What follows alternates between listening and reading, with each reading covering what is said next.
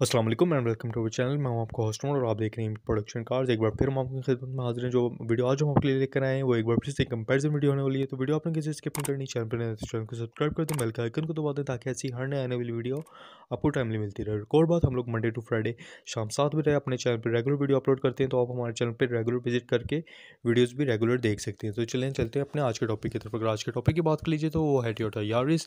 Again एक बार फिर से हम आपके लिए एक टोयोटा यारिस के बीच में कंपैरिजन लेकर आए हैं। जो इसका top of the line variant है उसमें और जो इसका बेस वेरिएंट है उसमें, दोनों में आपको क्या डिफरेंसेस, मेजर डिफरेंसेस क्या मिल जाएंगे। मतलब आपको एक नॉलेज हो जाएगा कि आप एक पैसे जो आपने ज़्यादा खर्च रहे हैं वो एक ठीक भी खर्च रहे हैं कि आपको कोई ऐसे डिफरेंस नहीं मिलेंगे। तो आज आपको एक ब्रीफ इसमें वो बताएंगे कंपैरिजन वीडियो बना के। अगर सबसे पहले इन दोनों के प्राइस टैग की बात कर लीजिए, जो इसका सबसे जो बेस वेरिएंट है टोयोटा यारिस का GLI 1.3, वो आपको मैनुअल ट्रांसमिशन वो आपको तकरीबन मिल जाएगा 23,49,000 का। और जो इसका top of the line variant है एटिव एक्स 1.5, वो आपको मिल जाएगा 28,09,000। याद रहे कि ये अभी तक के प्राइस हैं।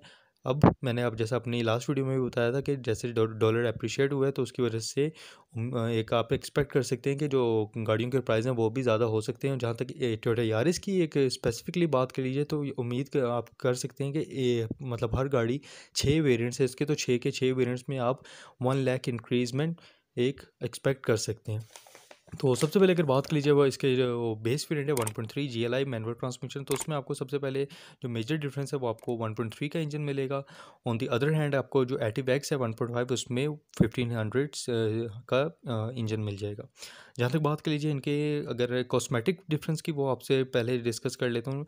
आपको जो एटिव एक्स है ना, top of the line variant, उसमें आपको 15 इंच के अलॉय रिम्स मिल जाएंगे विद 15 इंच की टायर्स। जहाँ तक इसके जो G1.3 के वेरिएंट की बात है उसमें आपको स्टैंडर्ड मतलब लोहे वाले जो व्हील का टायर्स होते हैं उसमें आपको वो मिल जाएंगे। जहाँ तक इसके आपको लैंप्स की बात कर लीजिए तो जो top of the line variant है उसमें आपको DRL मिल जाएंगे और उसमें आपको वो मिल जाएंगे, फॉग लैंप्स मिल जाएंगे। लेकिन जो इसका बेस वेरिएंट है उसमें आपको ये दोनों ऑप्शंस भी नहीं मिलेंगे। जहाँ तक बात कर लीजिए इसके मज़ीद कॉस्मेटिक्स की, तो साइड में आपको जो इसके 1.3 है उसमें आपको बॉडी के कलर जो मैच होगा उसी के डोर हैंडल्स मिलेंगे। लेकिन जो इसका top of the line variant है एक्स वेरिएंट, उसमें आपको क्रोम हैंडल मिल जाएंगे, क्रोम की फिनिशिंग मिल जाएगी।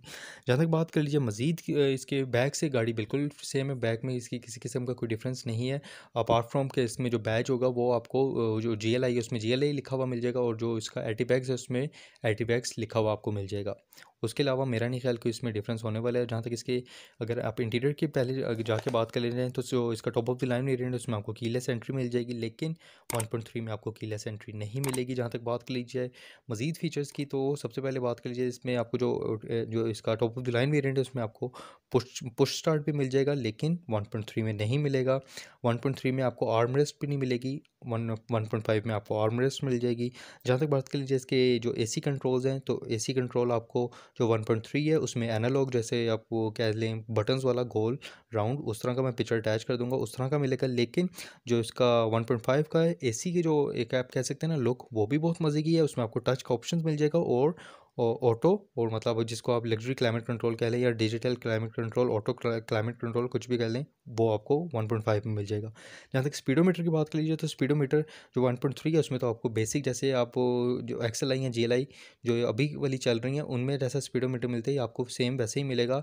RPM गेज, स्पीडोमीटर और जो इसका होती है फ्यूल की इंडिकेशन, वो वाली मिल जाएगी 1.3 में। लेकिन जो इसका 1.5 वाला वेरिएंट है उसमें आपको काफ़ी एक खूबसूरत सा और इंटरेस्टिंग सा मिल जाएगा, जिसमें आपको इसमें एक छोटी सी डिस्प्ले भी मिल जाएगी, जिसमें जैसे आप गाड़ी स्टार्ट करते हैं तो इसकी पूरी टोयोटा यारिस बनी हुई नज़र आती है, जो कि खूबसूरत लगती है। मतलब इसमें 1.5 में आपको एक छोटी सी LED मीटर भी मिल जाएगा इसके इंस्ट्रूमेंट क्लस्टर में। जहाँ तक मज़ीद फीचर्स की बात कर लीजिए तो इसमें आपको दोनों गाड़ियों में आपको 2 एयरबैग्स मिल जाएंगे। जहाँ तक बात कर लीजिए इसमें और मज़ीद फीचर्स की, तो आपको जो 1.5 है उसमें ट्रैक्शन कंट्रोल मिल जाएगा, 1.3 में आपको ट्रैक्शन कंट्रोल नहीं मिलेगा। जो 1.3 है उसमें आपको 2 स्पीकर मिल जाएंगे, लेकिन जो 1.5 है उसमें आपको 6 स्पीकर मिल सकते हैं और 6 स्पीकर ही मिलेंगे। जहाँ तक बात कर लीजिए और डिफरेंस की, तो इसमें आपको 1.3 में आपको बैक स्क्रीन कैमरा नहीं मिलेगा, बैक कैमरा नहीं मिलेगा। और जहाँ तक 1.5 है उसमें आपको बैक व्यू कैमरा भी मिल जाएगा और अंदर की जो स्क्रीन है वो भी मिल जाएगी। जहाँ तक एक और जिसमें डिफरेंस है, इसमें आपको जो 1.5 वाला है उसमें आपको स्टीयरिंग कंट्रोल सारे मिल जाएंगे, लेकिन इसमें 1.3 में आपको स्टीयरिंग कंट्रोल नहीं मिलेंगे। और जहाँ तक इसकी एवरेज की बात कर लीजिए तो एवरेज मोर और लेस दोनों की सेम ही आने वाली है। जो इसका मैनुअल ट्रांसमिशन वाला है वो भी आपको 15-16 देगा, जो इसका 1.5 ऑटो वाला है वो भी आपको तकरीबन 15-16 देने की सलाहियत रखता है। लेकिन जो इसका 1.3 ऑटो होने वाला है शायद वो इससे कम एवरेज दे, क्योंकि क्या उसमें आपको हाई रफ करके चलानी पड़ती है, तो शायद अब वो कम दे। लेकिन अभी ये कहना सबसे कबलस वक्त होगा।